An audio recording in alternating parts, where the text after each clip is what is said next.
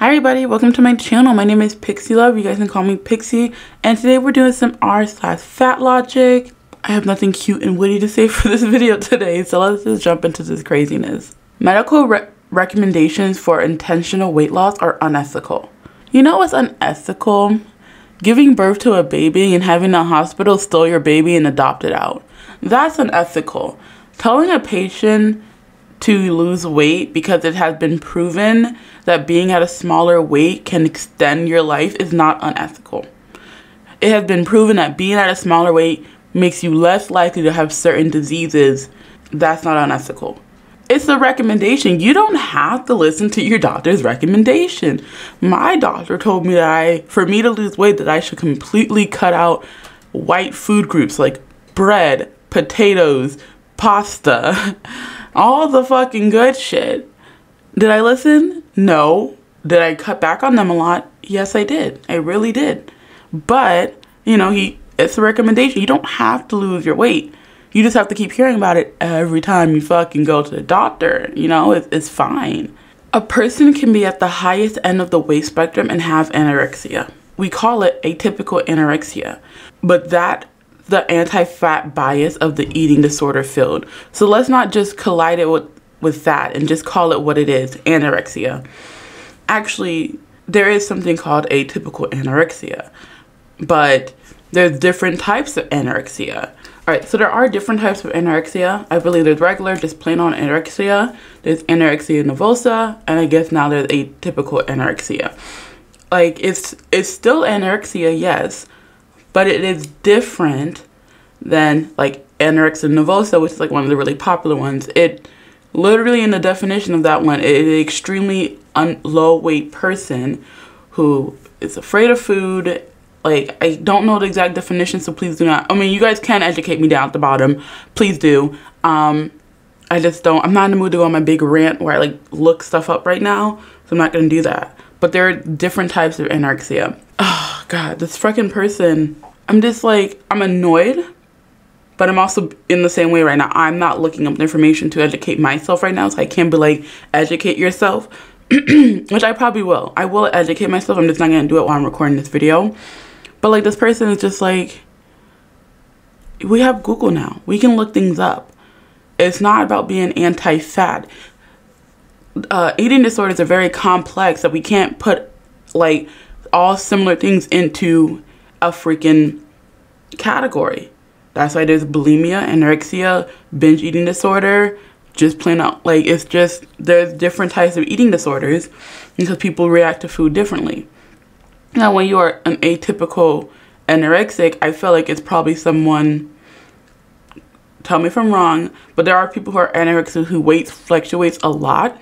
You know, like people who get really down to being underweight and then they gain a lot of weight and then they get back down to being underweight and they gain a lot of weight. Like, it's people like that maybe. I don't know. Please, you know, let me know what the difference is down at the bottom. You know, I'll probably also look it up when I'm done here. But, you know, let me know. You know, I know a lot of you guys are smarter than me, so just let me know down below, okay? And just like, and please let this person know that they're wrong. Yes, there is hardship in life in a fat body, but there are such stunning gifts too. So many of us are the people we are, thoughtful, kind, dedicated, not in spite of our fatness, but because of it. I am trying to think of a gift that I've had because I'm fat. None. A gift that I had because I'm black? My beautiful, thick fucking afro. That's my genetics, you know, my beautiful hair. My gift for being fat, I guess my knee pains. I guess, yeah, that. What else? Oh, maybe pre-diabetic. That's fun. Slightly high blood pressure. Oh my God, thank you. Like, you know what? I do have one. I do have a gift. I've learned to completely love myself in my fat body. Yeah, I don't know if I stayed, you know, being skinny or like normal size my whole freaking life, if I would be as self-confident as I am. Because then I just be comparing myself to people who look like me and blah, blah, blah. But I did learn that, like, I'm a bad bitch at the end of the day, and I'm just getting better, that's all, you know? So I did learn to, like, love who I am and love myself enough to, like, want to stay here and want to be active and healthy and have fun and not have any restrictions on my body. Like, I know the next post is going to talk about the system that's oppressing us, you know, as fat people. But, like, even if, like, society didn't put restrictions on, like, oh, you can't do this at a certain weight, oh, you can't do this at a certain weight, blah, blah, blah, blah, blah. Even if they didn't do that, there's still less you can do because your body aches more. And don't fucking tell me it doesn't, okay? Like, I'm 5'7", almost 5'8", and I'm, like, 285, right? But I couldn't imagine someone being 5 foot and weighing as much as me. Like, or someone being 5'3", weighing 300 pounds. Like, that's a lot of weight on your tiny body.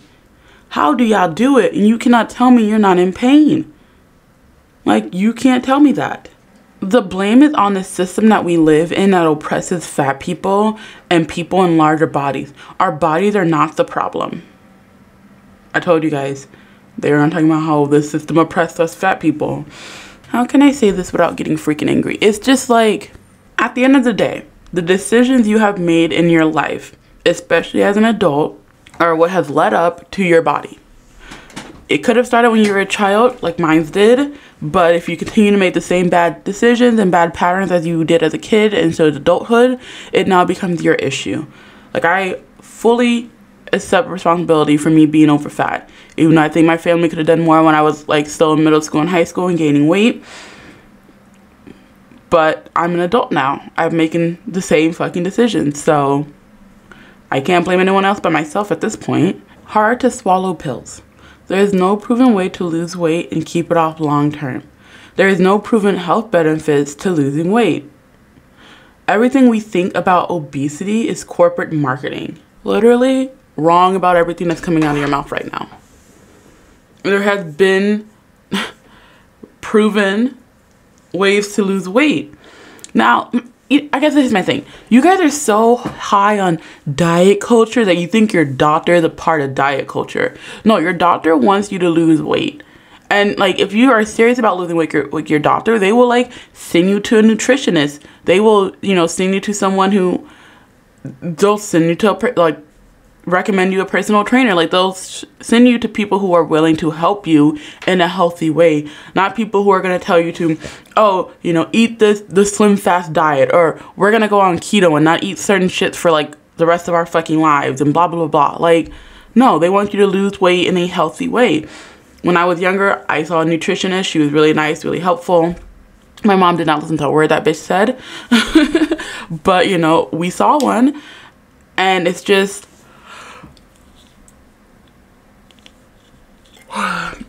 it's so freaking fun. And the no health benefits. Like, as me as a young 20-something right now, I'm not, like, I don't have diabetes or anything. I don't have, you know, high cholesterol or anything. I do have high blood pressure, but that is something that runs in my family. Almost everyone in my family has high blood pressure, so I will contribute that to my weight, but that's also a genetic thing for me as well. So it's just something that just runs in my family, especially on my mom's side. I'm not sure about my dad's side, but, like,